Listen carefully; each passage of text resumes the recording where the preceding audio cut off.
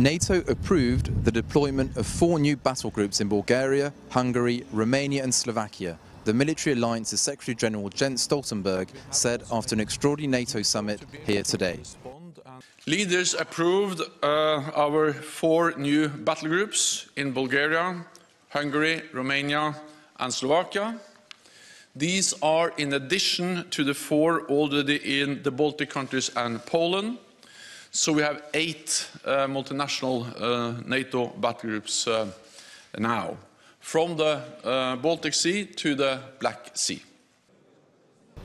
Stoltenberg also said that NATO has activated its chemical, biological, radiological and nuclear defense elements, and its allies are deploying additional chemical and biological and nuclear defenses.